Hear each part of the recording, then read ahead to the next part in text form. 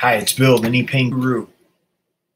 Today's Monday, December 9th, 2019. And today we're going to talk about how come my knee pain is bad some days and others not so much. Now, we did cover this. We did the same video a week ago. However, I don't know what happened. YouTube is claiming the video was taken down by the user, but I don't know where the video went. It's good information because it's really important to understand the complexity that is going on whenever you have knee pain. So I wanted to re-record this video, and whatever I did, I hope YouTube would let me know what that was so I could avoid doing that again, or figure out what's the happy medium with all of that. So make sure to give the video a thumbs up, like and subscribe to my channel, and share this video. It's really important. There's a lot of people suffering with knee pain. They need this information, and they need the information because they believe they only have the options that the conventional medical model is presenting to them. So at least if they have another option, it can begin to churn in their brain that maybe going down the route of drugs, shots, surgery, painful physical therapy may not be the only option for them, that there are other options out there, and that you can come to these videos, ask questions, participate in the dialogue as a way to understand what your path is. So there is not one hard, fast rule for everyone. Everyone's knee pain is created differently. Everyone's knees are created differently. We have males and females and young and old and active and non-active. So there's a lot of different, it's not a one-size-fits-all kind of thing, which is why relying on principles and understanding of how the body works is your way out of pain. Okay, so with that being said, if you have questions, comments about your knees, knee pain, doctors, physical therapists, whatever that is, please put those in the live chat. It may be below, it may be on the side. If you're watching the replay of this, put it in the comments section below. I read all the comments and I respond to them based on the quality of the questions. And actually, for this video today, this was a question that was submitted on my YouTube channel. So this gentleman was writing in, 2 months after total knee replacement, I have some okay days and some days where it's agony. Yet, how come such a drastic difference from day to day? And it really exemplifies how disconnected the average person is with their knees or what's going on with their body. And especially if you've had, excuse me, if you've had a knee replacement surgery, the level of disconnect goes up exponentially because you've had to ignore, or you've chosen to ignore, what's going on with your knee, with your body. So you got to suck it up, push through the pain, no gain. Pain is weakness leaving the body. We have these things going through our mind when we experience the pain. It's like we got to go and push it down so as not to feel it, so it doesn't interfere with our daily life or whatever's going on. The reality of it is that pain is going on underneath the hood, so to speak. And what ends up happening is the body, after a while, won't tolerate it. The pain level continues to go up. The body compensates. We continue to ignore. And eventually, after a period of time, the body continues to knock on the door until it's so loud you can't ignore it anymore. And then you're going to the doctor. You're essentially getting the bones in your legs sawed off and replaced with plastic and metal. So there's a level of disconnect that needs to happen both physically and in the psychology of a person who has chosen to have a knee replacement surgery. So it's important to understand that when there's that disconnect, we're not that person is not connecting the things that they're doing in their daily life with the pain that they feel. It's like some random thing that's happening where I got pain some days and not so much others. But the person that has chosen to have a knee replacement surgery, that's like the end game for the medical model. Those that are at the beginning diagnosed with knee pain or a knee strain or had a knee surgery to repair a ligament or meniscus or something that happened, and this goes on over time. So this ignoring takes place over time until the body can't deal with it anymore. And then finally, the pain is so great, you're sitting in front of the doctor. It's like, okay, yeah, let's just have a knee replacement if it'll make the pain go away. So this gentleman is already on the other side of that. They've been all of that, ignored it for years, and now had a knee replacement, and they're still having issues. So it's not the be-all, end-all. It's not the great, wonderful thing that you would see ads and articles about, that it's the solution for someone with knee pain. So with that being said, we have to understand that the body is a series of systems, meaning you drink water. It's part of a system that goes into what makes your knee joint up. You eat food. It goes in through the system and it processes what comprises your knee joint. The water and the food both play a role in what happens in the knee. How much exercise you have, how much sleep you have, whether you sit, whether you stand, whether you walk a lot.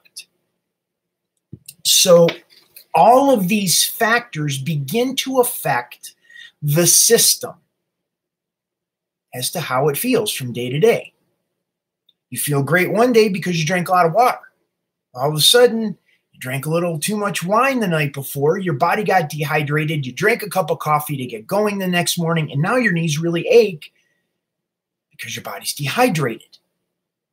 You didn't connect it with the fact that you didn't drink water, you drank too much wine, and then you drank coffee the next morning, which all dehydrate the body. So now your knees hurt and you're not connecting it with what happened the day before or that morning. There are so many different factors that the body is adjusting to. It's shifting and changing and adjusting to weather patterns. It's affecting it. Gravity affects it. The stuff you see on television and on the internet and social media and newspapers and things like that create stress and tension. Your nervous system is constantly trying to process this information, which affects the tension in the system, your body as a system. So I just made a list. This was a quick list of all of the different factors that go into it. You have accidents, you have injuries, you got surgeries, you got trauma. Who hasn't fallen off of a swing when they were little, or slipped and fell on the ice, or got into a car accident? The weather affects it. Hydration, water, affects how the knees feel. Nutrition affects how the knees feel. You eat good food, you eat bad food. All of it has an effect on the resources that your body needs to repair itself. Supplementation. Do you need supplements into your diet that will help the body heal and recover? Exercise or lack thereof. And it's a little bit of a catch-22 situation when you have pain.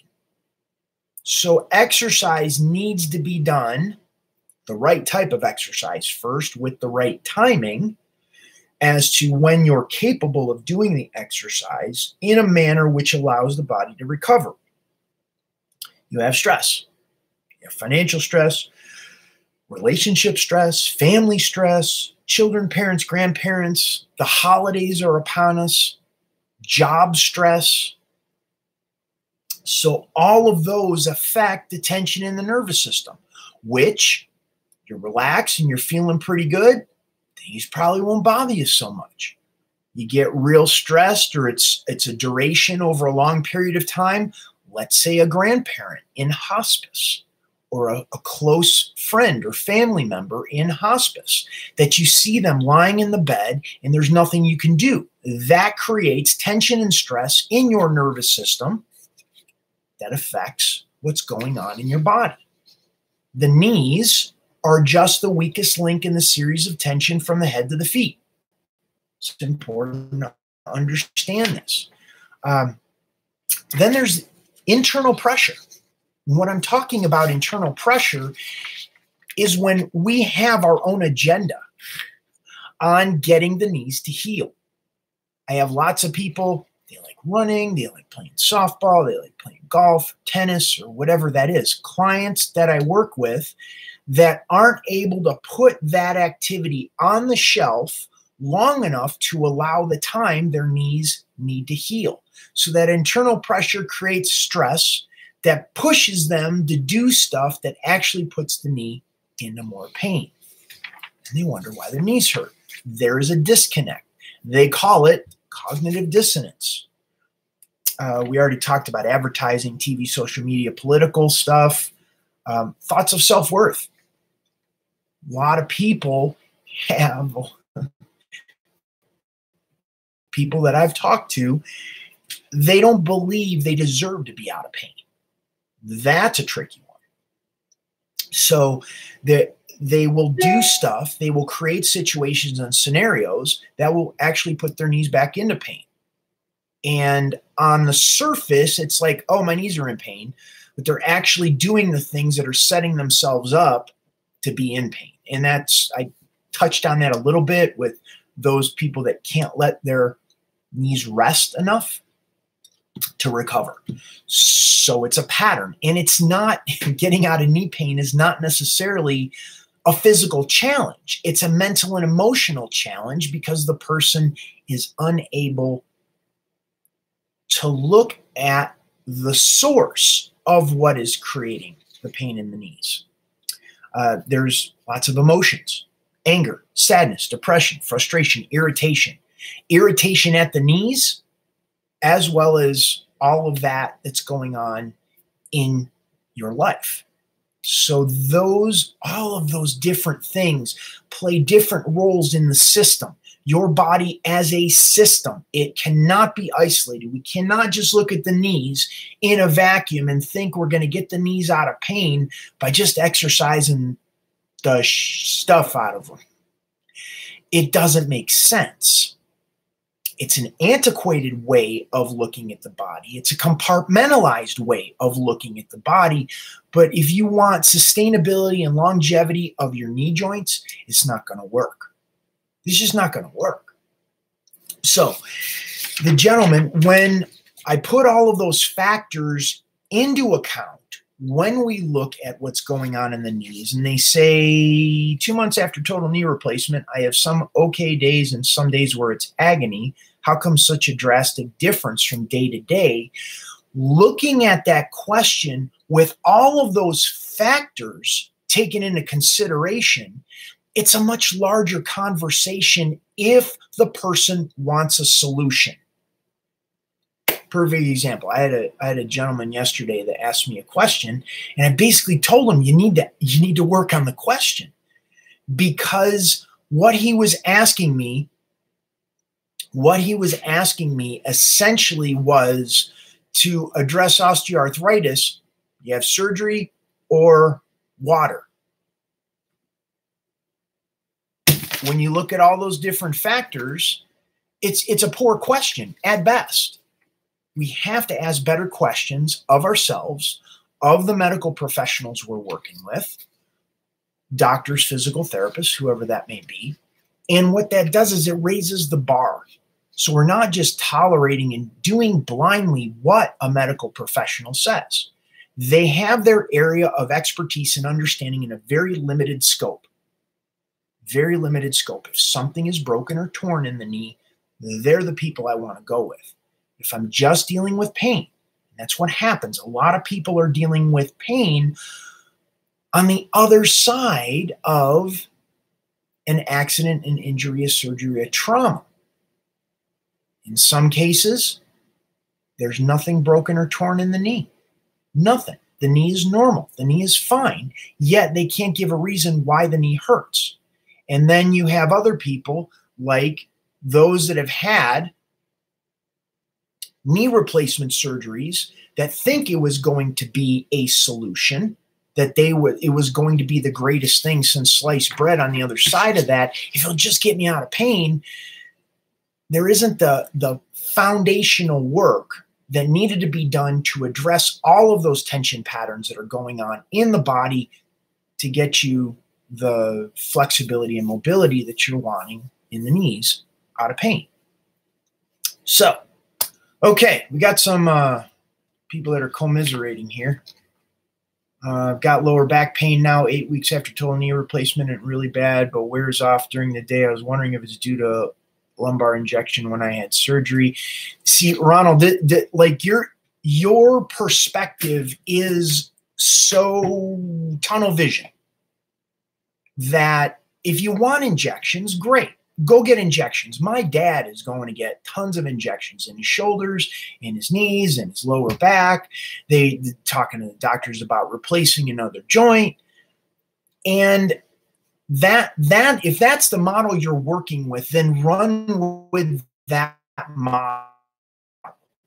What I have to say, what I have to offer is not going to be of very, very much value to you, because you can't look at the body as having the ability to heal itself, that it's this interconnected series of systems and pulleys and levers, and then think that if we're just going to numb the pain or going to cut it out, that it's not going to have an effect on the other part of the body, just isn't realistic.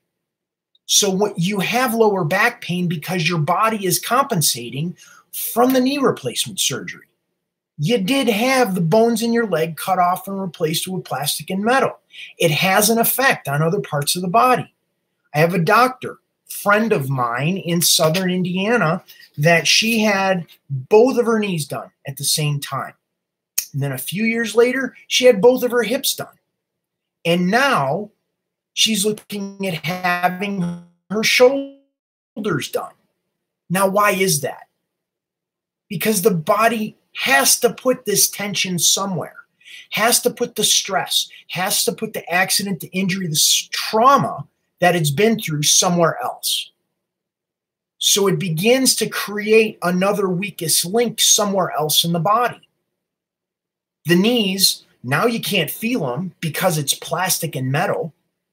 So then the hips and the lower back compensate, which is exactly what's going on with you, Ronald. Is your hips and lower back are compensating because of what was not addressed and not dealt with in the knees to begin with. Now, this isn't all like bad that you've had a knee replacement surgery. I've been very successful with individuals who have had knee replacement surgeries. However, it requires them to do significantly different types of work. There's mental and emotional work that needs to come with the physical component. And if that person is not willing to look at the mental and emotional piece that ties in with all of that, well, then you're going to get more of what you've been dealing with. Yeah, Life with Jimmy just had a total knee replacement 9 weeks ago. Yeah, and people who don't have knee pain don't come to my videos. Only people with knee pain want to watch my videos because they're looking for a solution. They're looking for something, and most of the time, they want a quick fix. They want to think, oh, well, I'll just spend $30, $40 for something to reverse something that's been jacked up for years or decades. Just not realistic. It's a process. It's a path. It's a journey to get on with a different way of thinking and a different way of understanding the body. It's not for everybody. And I'd encourage those that do not have that mentality, would not like to look at that mentality, then stop and click off and watch some other video from a physical therapist or a doctor or something like that about knee pain. So anyhow, you like the information, give the video a thumbs up, like and subscribe to my channel, The Knee Pain Guru. Share, like the video.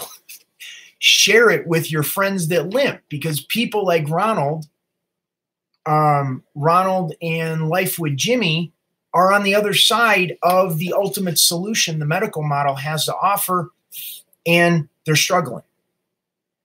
Ronald has, it's going into his lower back, and Life with Jimmy is dealing with range of motion.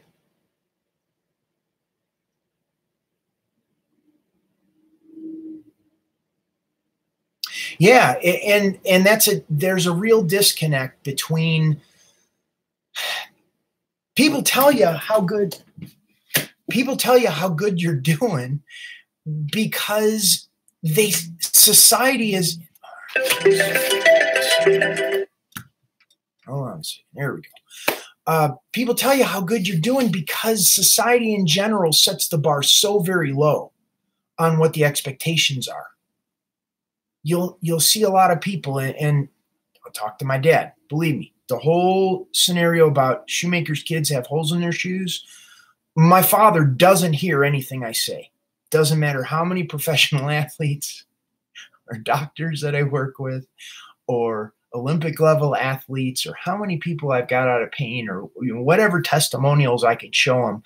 There's a cognitive dissonance, a disconnect between what I know, understand, and believe to be true that I've experienced over the past 21 years since my own knee injury and what he's dealing with. And that's what happens a lot of times in getting people out of pain, is not actually the getting them out of pain, like increasing range of motion. Range of motion has more to, in the knee, has more to do with what's going on in the hips and lower back than in the knee. There's that. Relieving the tension in the hips and the lower back is a crucial part of getting the knee out of pain. Once again, the body's an interconnected series of pulleys and levers. So we have to look at these other components, and we have to become aware of how the knees are connected with the hamstrings, the quads, the calves, the shins, the hips, the lower back, the ankles, and the feet. And if we leave those out of the equation, we're leaving a lot that isn't being addressed. So for those that want an action step, head over to my website, thekneepainguru.com. Begin working with one of my programs. Get on the newsletter list. I send out emails on a daily basis to begin educating you to change your mind on how you look at what's going on in your knees. And then get in one of my programs. Start out with the comfort zone. If you're feeling real, like you really want to make this happen, get on the Knee Club on-ramp, where we'll work for 2 weeks and get you some results, get you some relief. And then at the end of that period, you could say, hey, that's good. I'm good.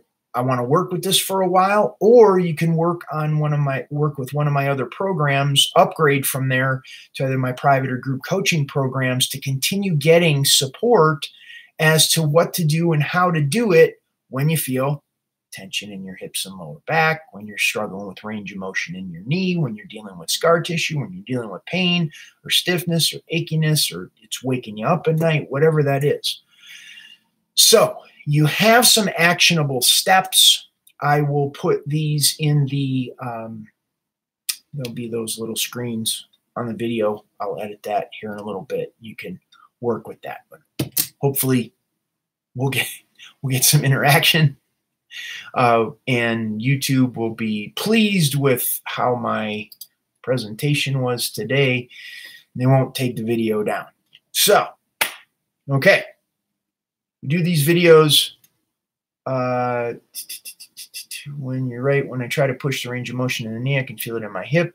I think the problem, I'm trying hard. Well, all people with knee pain try too hard. All people with knee pain try too hard.